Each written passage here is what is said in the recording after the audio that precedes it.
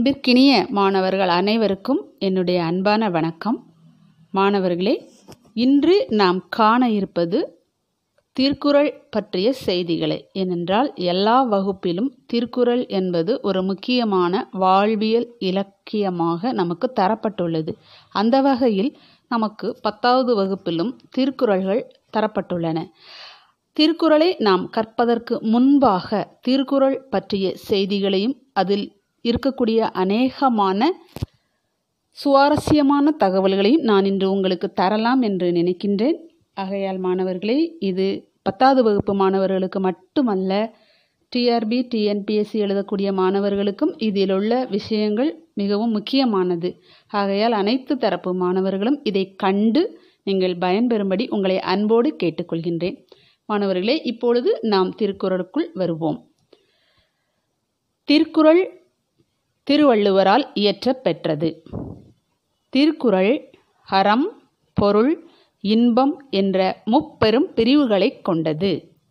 உலகப் பொதுமறை, பொய்யாமொழி, வாயுரை வாழ்த்து, முப்பால், உத்தரவேதம், தெய்வ நூல், திருக்குறள், தமிழ்மறை, அறநூல், முதுமொழி, பொருளுரை, ஈரடி நூல், வான்மறை என பல பெயர்கள் திருக்குறளுக்கு உண்டு. அடுத்தது, மக்கள் அகவாழ்விலும் புற வாழ்விலும் இன்பமுடனும் இசையுடனும் நலமுடனும் வாழ தேவையான பண்புகளை நமக்கு அது விளக்குகின்றது. திருக்குறள் 14 கீழ்க்கணக்கு நூல் வகையைச் சேர்ந்தது. திருக்குறள் ஏறக்குறைய 2000 ஆண்டுகள் பழமை வாய்ந்ததாக சொல்லப்படுகிறது. தமிழ்நாட்டில் ஆண்டுகளை குறிக்க திருவள்ளுவர் ஆண்டு பயன்படுத்தப்படுகின்றது. அது எவ்வாறு? திருவள்ளுவர் ஆண்டு என்பது பொது ஆண்டோடு 31 ஆண்டுகளை கூட்ட வேண்டும். ஏனென்றால் அவர் கிறிஸ்து பிறப்பதற்கு முன்பாக 31 ஆண்டுகளுக்கு முன்பு பிறந்ததாக கணக்கிட்டு பொது ஆண்டோடு 31 ஆண்டுகளை கூட்டி கணக்கிட்டு கொள்ள வேண்டும். திருக்குறள் வெண்பா வகையைச் சேர்ந்தது. வெண்பாக்களால் ஆன முதல் நூல் திருக்குறளே ஆகும். திருக்குறள் குறள் வெண்பாக்களால் பாடப்பட்டுள்ளது. குறள் வெண்பா என்பது 2 அடிகளால் ஆனது என்று பொருள். குறள் வெண்பாக்களால் ஆனதாலும் அதன் சிறப்பு கருதியும் திருக்குறள் என்னும் பெயர் பெற்றது. திருக்குறளில் 9 இயல்கள் உள்ளன. அதில் நாம் 3 பிரிவுகள் உண்டு என்று சொன்னேன் அல்லவா? அறத்துப்பாலில் 4 இயல்களும், பொருட்பாலில் 3 இயல்களும், இன்பத்துப்பாலில் 2 இயல்களும் ஆக 9 இயல்கள் திருக்குறளில் உள்ளன. திருக்குறளில் 133 அதிகாரங்கள் உள்ளது. அறத்துப்பாலில் 38 அதிகாரங்களும், பொருட்பாலில் 70 அதிகாரங்களும், இன்பத்துப்பாலில் 25 அதிகாரங்களும் உள்ளன. திருக்குறள் 1330 பாடல்களை கொண்டது. ஒவ்வொரு அதிகாரமும் 10 பாடல்களை கொண்டது.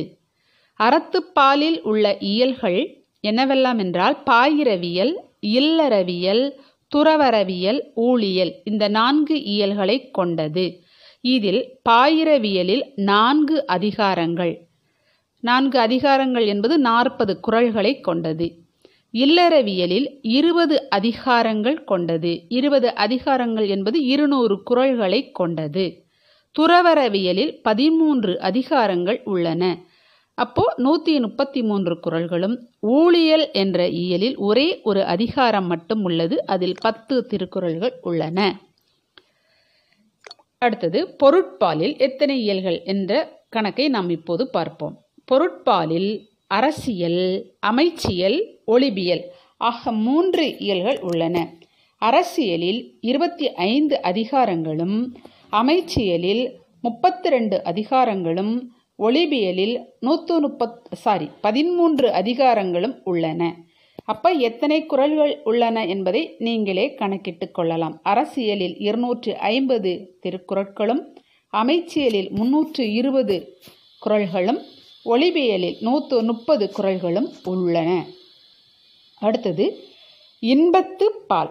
இன்பத்துப்பாலில் உள்ள இயல்களையும் அதிகாரங்களையும் நாம் இப்போது பார்ப்போம். இன்பத்து இயலில் களவியல், கற்பியல் என்ற 2 இயல்கள் உள்ளன. களவியலில் 7 அதிகாரங்கள் உள்ளன, அதாவது 70 குறட்பாக்கள் உள்ளன. கற்பியலில் 18 அதிகாரங்கள் உள்ளன, அதாவது 180 குறட்பாக்கள் உள்ளன. அடுத்தது, திருக்குறளில் இடம்பெற்றுள்ள சொற்களின் எண்ணிக்கை தெரியுமா? 14,000 சொற்களை கொண்டு அமைந்துள்ளது.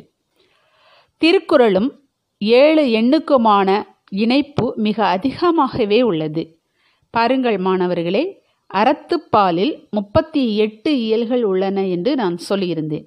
அதில் 4ஐ மட்டும் கழித்து விடுங்கள், ஏனென்றால் அது பாயிரவியலில் அமைந்துள்ளதால் 4ஐயும் கழித்து பார்த்தால் 34 அதிகாரங்களாகும், குறட்பாக்களாகும். அதிலே அந்த 34ஐ கூட்டி பாருங்கள், 3 கூட்டல் 4 7 என பொருளாகும். அப்போது அதே மாதிரி பொருளியலில் பாருங்கள், அங்கே 70 அதிகாரங்கள் உள்ளன. அப்போ 7 கூட்டல் 0 7. இன்பத்து பாலில் 25 அதிகாரங்கள் உள்ளன. 2 கூட்டல் 5 7. அப்புறம் குறளில் உள்ள மொத்த அதிகாரங்கள் 133. கூட்டி பாருங்கள், 1 கூட்டல் 3 கூட்டல் 3 7. பாடல்களின் எண்ணிக்கையும் கூட்டி பாருங்கள், 1330 குறள்கள் உள்ளன. மாணவர்களை இதையும் கூட்டி பாருங்கள், 1 கூட்டல் 3 கூட்டல் 3 கூட்டல் 0 எத்தனை வருகிறது? 7. அதே போல ஒவ்வொரு குறட்பாவும் கொண்ட சீர்களை பாருங்கள். 2 அடிதான், ஆனால் முதல் அடியில் 4 சீர்களும் 2ஆம் அடியில் 3 சீர்களும் அமைந்து 7 சீர்களில் திருக்குறள் அமைந்துள்ளது. ஆக 7க்கும் திருக்குறளுக்குமான தொடர்பினை நீங்கள் பார்த்து கொள்ளுங்கள். அடுத்தது, அடிகள். எத்தனை அடிகள் திருக்குறளில் மொத்தத்தில் உள்ளன என்றால் 1330 × 2 என்று பார்த்தால் 2660 திருக்குறள் அடிகள் உள்ளன. அடுத்தது, இதை லத்தீன் மொழியில் அறிமுகம் செய்தவர் வீரமாமுனிவர். முதலில் அறிமுகம் செய்தவர் 1730ஆம் ஆண்டில். அடுத்தது, திருக்குறளை ஆங்கில மொழியில் அறிமுகம் செய்தவர் 1794இல் கின்ஸ்டர்ஸ்லே என்பவர் ஆவார். உலகிலேயே அதிக மொழியில் மொழிபெயர்க்கப்பட்ட இலக்கியம் எது தெரியுமா? நம்முடைய திருக்குறள் தான் 3ஆம் இடத்தை பிடிக்கின்றது. அடுத்தது, திருக்குறளில் 2 சொற்கள் பயன்படுத்தப்படவே இல்லை. அவை என்னவெல்லாம் என்றால் தமிழ், அடுத்தது கடவுள் ஆகிய இந்த 2 சொற்கள் பயன்படுத்தப்படவில்லை. திருக்குறள் முதலில் அச்சிடப்பட்ட ஆண்டு 1812ஆம் ஆண்டு ஆகும். திருக்குறள் அகரத்தில் தொடங்கி நகர ஒற்றில் முடிவடைகின்றது. அதாவது இதனுடைய சிறப்பு என்னவென்றால், நம்முடைய உயிரெழுத்தின் தொடக்க எழுத்து அகரம், மெய்யெழுத்தினுடைய இறுதி எழுத்து நகர ஒற்று. இந்த 2லும் அகரத்தில் தொடங்கி நகரத்தில் முடித்துள்ளார். அடுத்தது, குறளில் உள்ள மொத்த எழுத்துக்கள் எத்தனை என்றால் 42,194 எழுத்துக்கள் உள்ளன. தமிழ் எழுத்துகளில் 37 எழுத்துகள் மட்டும் இடம்பெறவில்லை. 247 எழுத்து நமக்கு மொத்த எழுத்துகள், அதில் 37 எழுத்துகள் திருக்குறளில் இடம்பெறவில்லை. அவை என்னவெல்லாம் என்று நான் அடுத்த வீடியோவில் உங்களுக்கு போட்டு தருகிறேன். அடுத்தது மாணவர்களே, திருக்குறளில் இடம்பெறும் 2 மலர்கள் என்னவெல்லாம் என்றால் அனிச்ச மலரையும் குவளை மலரையும் நம்முடைய திருவள்ளுவர் பயன்படுத்தி இருக்கின்றார். திருக்குறளில் இடம்பெறும் ஒரே பழம் என்னவென்றால் நெருஞ்சி பழத்தை அவர் கூறியிருக்கின்றார். திருக்குறளில் இடம்பெறக்கூடிய ஒரே விதை குன்றிமணி. பயன்படுத்தாத ஒரு உயிரெழுத்து ஒன்று உண்டு, அது ஔ என்ற உயிரெழுத்து பயன்படுத்தப்படவில்லை. 2 முறை வந்த அதிகாரம் 133 அதிகாரத்தில் 2 முறை இடம்பெற்றிருக்கின்ற அதிகாரத்தின் பெயர் குறிப்பறிதல். 2 மரங்கள் இடம்பெற்றுள்ளன. அவை என்னவெல்லாம் என்றால் பனை மரமும் மூங்கில் மரமும் ஆகும். அதிகம் பயன்படுத்திய எழுத்து எது தெரியுமா? நீ என்ற எழுத்தாகும். நகரத்திலே இகரம் ஏறி நீ என்ற எழுத்து பயன்படுத்தப்பட்டுள்ளது. அது எத்தனை முறை பயன்படுத்தப்பட்டுள்ளது என்று தெரியுமா? 1705 முறை பயன்படுத்தப்பட்டுள்ளது. திருக்குறளில் அதிக அளவில் வந்த சொல் பற்று என்ற வார்த்தையாகும். அது 6 முறை இடம்பெற்றுள்ளது. ஒரு முறை மட்டும் பயன்படுத்தப்பட்ட எழுத்து லீ என்ற எழுத்தும் ங என்ற எழுத்தும் ஒரு முறை மட்டும் பயன்படுத்தப்பட்டுள்ளது. அப்போ ஒரு முறை மட்டும் பயன்படுத்தப்பட்ட எழுத்து எத்தனை என்று கேட்டால் 2. அவை எவையெல்லாம் என்று கேட்டால் லீ என்ற நெடிலும் ங என்ற அகரமும் ஆகும். அடுத்தது, திருக்குறளை முதலில் அச்சிட்டவர் தஞ்சை திரு ஞானப்பிரகாசர் ஆவார். முதலில் திருக்குறளுக்கு உரை எழுதியவர் மணக்குடவர். முதலில் ஆங்கிலத்தில் மொழி பெயர்த்தவர் திரு G.U. போப். திருக்குறளில் 10வது உரையாசிரியர் யாரென்றால் பரிமேலழகர். அவருடைய உரைதான் சிறந்ததாக கருதப்படுகிறது. திருக்குறளில் இடம்பெறாத ஒரே எண் என்ன தெரியுமா? 9 என்ற எண் பயன்படுத்தப்படவில்லை. கோடி என்ற சொல் 7 முறை பயன்படுத்தப்பட்டுள்ளது. 70 என்ற சொல் ஒரே ஒரு முறை மட்டும் பயன்படுத்தப்பட்டுள்ளது. 7 என்ற சொல் 8 குறட்பாக்களில் பயன்படுத்தப்பட்டு உள்ளது. திருவள்ளுவரின் வேறு பெயர்கள் என்னவெல்லாம்? முதற் பாவலர், தெய்வ புலவர், சென்னா போதார், பொய்யில் புலவர், பெரு நாவலர், நாயனார், பொய்யா மொழி புலவர், தேவர், மாதானுபங்கி போன்ற பெயர்களால் அவர் அழைக்கப்படுகின்றார். வள்ளுவரின் மனைவியார் பெயர் திரு வாசுகி அம்மையார். திருக்குறளில் 46 உயிரினங்கள் பற்றிய செய்திகள் கூறப்பட்டுள்ளது. அடுத்தது மாணவர்களே, இது ஒரு முக்கியமான செய்தி. திருக்குறளில் 1330 குறளில் ஒரு 2 குறளில் மட்டும் அவர் துணைக்கால் இல்லாமல் எழுதியிருப்பார். அது என்ன குறளெல்லாம் என்று சொன்னால், கல்வி என்ற அதிகாரத்தில் அமைந்த ஒரு குறளும், முயற்சி என்ற அதிகாரத்தில் அமைந்த ஒரு குறளும் துணைக்கால் இன்றி அமைந்துள்ளது. ஏன் அதற்கு மட்டும் வைக்க வேண்டும்? அதற்கான விளக்கம் பாருங்கள். கல்வி என்ற அதிகாரத்தில் கற்க கசடர கற்பவை கற்ற பின் நிற்க அதற்கு தக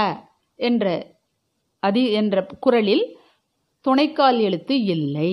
அதுபோல முயற்சி என்ற அதிகாரத்தில் எண்ணி துணிக கருமம் துணிந்த பின் எண்ணுவம் என்பது இழுக்கு என்ற குறளிலும் இல்லை. இது எதை குறிக்கிறது என்றால், ஒரு மனிதனுக்கு கல்வி மிக மிக முக்கியமானது. அந்த கல்வியின் வழியே அவன் சிறப்பாக, தான் கற்ற கல்வியின் வழியே சிறப்பாக நடக்க வேண்டும்.